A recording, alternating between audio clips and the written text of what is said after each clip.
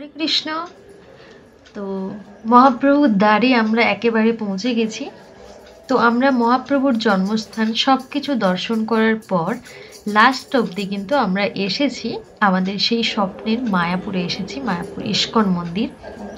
তো যেই মন্দিরটি দেখুন 2012 সালে এটা উদ্বোধন হওয়ার কথা ছিল, কিন্তু এখনো অবধি উদ্বোধন হয়নি, কিন্তু আরও দেরি হবে তাই বলল যে 2025 সালে হতে পারে, আবার কেউ বলছে 2024 সালে হতে পারে। তো এখনো অবধি সঠিক আমরা ইনফরমেশন পাইনি যদিও যে কবে এটা হবে। তো যাই হোক, এখন আমরা ইস্কন মন্দির দর্শন করে আমরা আরতি কীর্তনে যোগদান করার জন্য ঠিক মন্দিরের ভেতরেই কিন্তু ঢুকছিলাম। তো মন্দিরের ভেতরে ঢুকে দেখি কানায় কানায় ভক্তের ভিড় দর্শন করার জন্য। তো আমরা এর আগেও আমরা দর্শন করেছি রাধা মাধবকে। তো তারপর ভাবলাম যে আমরা আরতি কীর্তনে একটু, কারণ যে কীর্তনে কিন্তু আমাদের ডান্স করতে খুবই ভালো লাগে। তো সেই জন্য ভাবলাম যে নাচার বোধহয় সুযোগটা পাবো না। তো ঠিক এসে দেখলাম যে মাঠের মধ্যে গীতা মেলা হচ্ছে, আর গীতা মেলাতে দেখলাম যে আমেরিকা থেকে যে হরে কৃষ্ণ নামের যে দল সেটা কিন্তু এসেছেন এবং সবাইকে খুব আনন্দ দিচ্ছে। আর যেনারা কোনোদিন হরে কৃষ্ণ বলেন না তেনারাও কিন্তু ওনাদের সঙ্গে সঙ্গে বলছেন। আর এটা আমি সবসময় দেখেছি মায়াপুরের ভক্তদের একটা জাদু রয়েছে, ওনারা এমনভাবে মানুষের সাথে কথা বলেন যেনারা আধ্যাত্মিক পথে থাকেনই না, একদম কিছুই এই সম্বন্ধে জানেনই না, তো তেনারাও কিন্তু এনাদের সঙ্গে যুক্ত হয়ে যায়, তেনারা একটা ইন্টারেস্টিং খুঁজে পায়। তো তার জন্য আমেরিকা থেকে, এই বিদেশ থেকে যে মাতাজিরা এসছে সেই মাতাজিদের সঙ্গে কিন্তু আমরা ডান্স করেছি। আর এখানে এই যে ভাইরা রয়েছে, শ্রীবাস, অরবিন্দ, রিতেশ ভাইয়া, সবাই কিন্তু এখানে রয়েছে, সবাই খুব আনন্দ করছে। এরা যে আনন্দ করছে আমরা কিন্তু আরতি কীর্তনের স্ক্রিনে দেখেছি এরা কতটা আনন্দ করেছে। তো তাই আমরা একদম লাস্ট পর্যায়ে এসে দেখলাম যে এখানে একজন মাতাজি এই ইনস্ট্রুমেন্ট এত সুন্দর বাজাচ্ছে যে দাঁড়িয়ে দেখতে কিছুক্ষণ হবেই হবে। তো কিছুক্ষণ দাঁড়িয়ে কিন্তু দেখলাম এত সুন্দর, ওনাকে আমি ইউটিউবে দেখেছি, তো তারপরেও কিন্তু এখানে আমি সাক্ষাৎ দেখলাম এই ইনস্ট্রুমেন্টটা বাজাতে। অসাধারণ বাজায়, অসাধারণ। আমি যদি মুখে বলছি তাও অনেক কম হয়ে যাবে, দাঁড়িয়ে দেখতে হবে। তো সেই জন্য আপনাদেরও আমি দেখার জন্য এনেছি, তো আপনারাও দর্শন করুন। আর এই হরে কৃষ্ণ নামে ডান্স করার যে এত আনন্দ সে আর বলার কোনো জায়গা নেই। এত আনন্দ হয়। সব থেকে একা একা ডান্স করার থেকে যখন ভক্তের সঙ্গে ডান্স করা হয় সবাই কিন্তু তার যে আনন্দটা সবাই উপভোগ করেন। তাই আমরাও এই ডান্স কিন্তু ভক্তদের সাথে একসঙ্গে করার আনন্দটা পেয়েছি ওই দিন টুরিস্টে যাওয়ার পর। আর এরকম আনন্দটা হবে আমরা ভাবিনি, একদম সময়ে পৌঁছে গেছি। সেটা হচ্ছে গীতা মেলা। তো আমি আর বেশি কথা না বাড়িয়ে এই বাজনাটা আপনারা শুনে নিন কেমন আমরা আনন্দ করছি।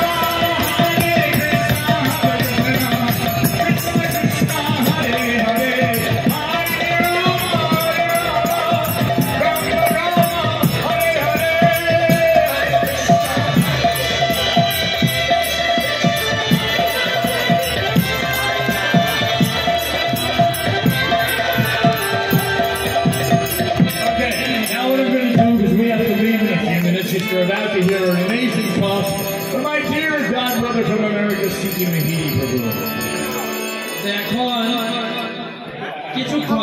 ডান্স করার পর স্টেজে যেটা হচ্ছে সেটা হচ্ছে ড্রামা।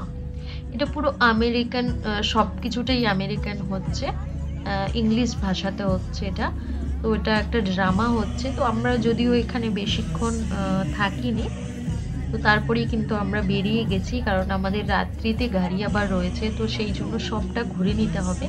তো এইবার যেটা আমি আপনাদের দেখাবো সেটা আমি কখনো দেখিনি এর আগে, এখন দেখলাম। যে আমরা সব সময় দেখতাম যে কিভাবে এই সাজটা আসে, মানে হরে কৃষ্ণ মহামন্ত্র বিশেষত আমেরিকাতেই মাতাজিরা দেখি কপালে এত সুন্দর ডিজাইন করে। তো সেটা কিভাবে হয়, তো আমাদের বাঙালিদের অনেকের ইচ্ছে থাকে তো ওখানে ওটা করার। তো এটা একটা অনেক সময়ের ব্যাপার, তো সেই সময়টা হাতে ছিল না, তো সেই জন্য করা হয়ে ওঠেনি। তো সবাই করছে তাই দেখলাম, এত সুন্দর ডিজাইনগুলো করছে দেখুন। এগুলো কিন্তু দেখায় খুব সুন্দর। রাধারানীর ঠিক কপালে এগুলো থাকতো, আমরা কোনো যদি ফটো দেখি তো সেক্ষেত্রে আমরা এগুলো লক্ষ্য করতে পারি, এত সুন্দর। তো এটা কিন্তু বিদেশিরাই করছেন, আপনারা দেখতে পাচ্ছেন। এটা আমাদের বাঙালিরা কিন্তু কেউ করছে না, বিদেশিরাই করছেন। তো ওনারাই কিন্তু এটাতে ওস্তাদ রয়েছেন, বাঙালিরা খুব ভালো পারবে না হয়তো, যদিও আমি জানি না। একদম ঠিক টাইমে আমরা উপস্থিত হয়ে গেছিলাম গীতা মেলাতে। তো আমেরিকা থেকে ভক্ত এসেছেন, তো আপনারা তো দেখতেই পেলেন কতটা আনন্দ করলাম আমরা। তো এইবার খাওয়ার পালা, ফুচকা খাবো।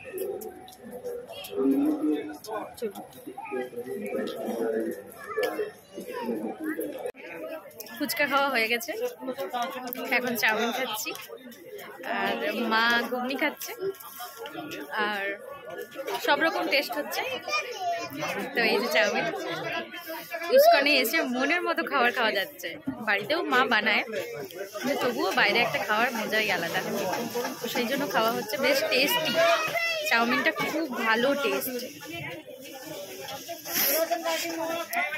তো খেয়ে নি, আবার পরে।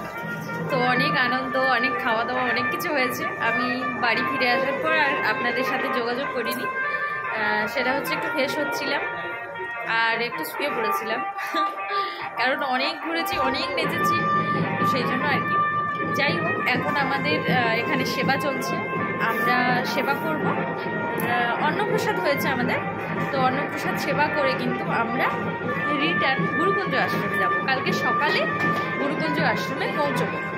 তো এখন এই নিচে ভক্তরা সেবা পাচ্ছে, দেখুন আমাদের পিকনিক কেমন চলছে।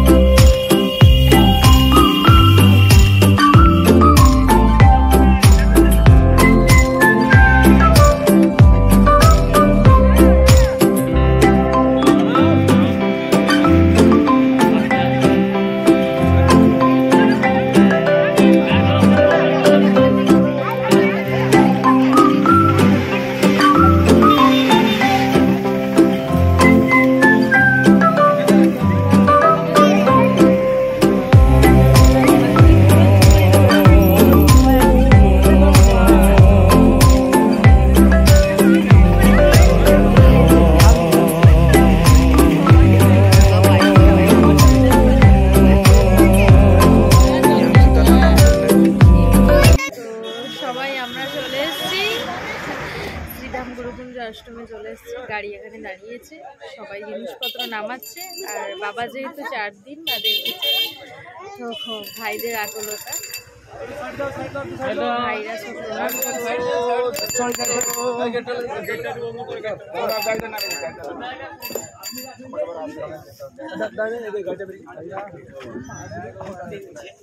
তোমার আশ্রম पे चला जा না চুলের ফটো তুলে নাও তো।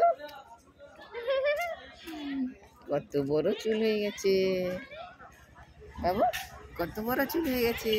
দিদি আছে তো বাসের মধ্যে ভীষণ ঘুমিয়েছি, আমাকে দেখেই বুঝতে পারছেন।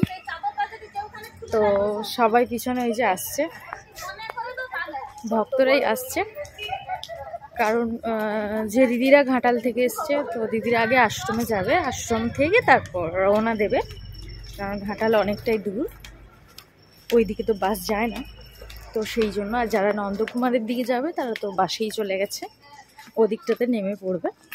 তো এই রকম সবাই মোটামুটি ভালোভাবে পৌঁছে গেছি, কোনো অসুবিধাই হয়নি মহাপ্রভুর কৃপায় আর গুরু কৃপায়। তো 4 দিন বাদে আশ্রমে এসেছি, তো আশ্রমের কাছাকাছি চলে এসেছি। বাবাকে নিয়ে গেছে, এই যে ফুল ছড়ানো আছে, বাবা এক্ষুনি গেল, এটাই।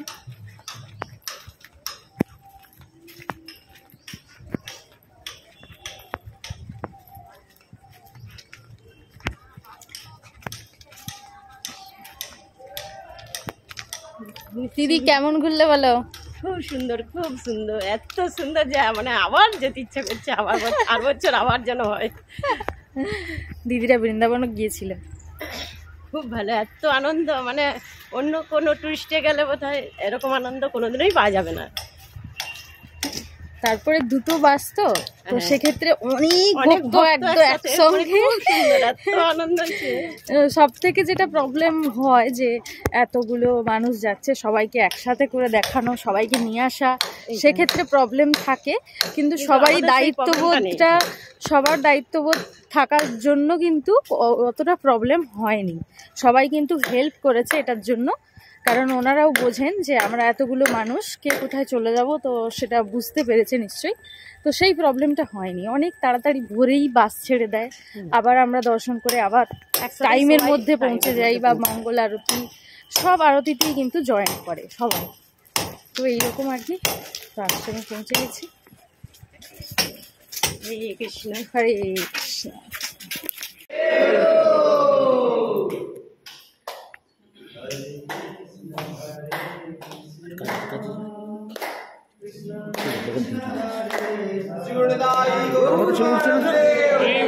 আমাদের ছবি আসছে না, এই তো মোবাইলের কাছে আছে।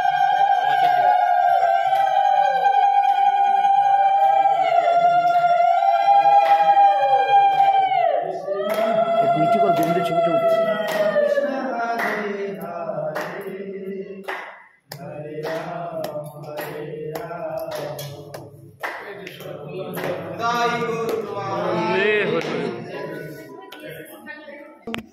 আর কি, আমরা আশ্রমে পৌঁছে গেছি, খুব ভালো আছি, সবাই খুব ভালো আছি, আর খুব ভালো দর্শন হয়েছে আমাদের। তো চলুন ব্লগটা এবার এন্ড করছি, আবারও সুন্দর একটি ভিডিওর সঙ্গে আপনাদের সঙ্গে দেখা হচ্ছে। ততক্ষণ খুব ভালো থাকতে হবে, সুস্থ থাকতে হবে, এবং আমাদের এই নবদ্বীপ ধাম দর্শনের ভিডিও আপনাদের কেমন লাগলো অবশ্যই কমেন্ট করে জানাবেন। হরে কৃষ্ণ।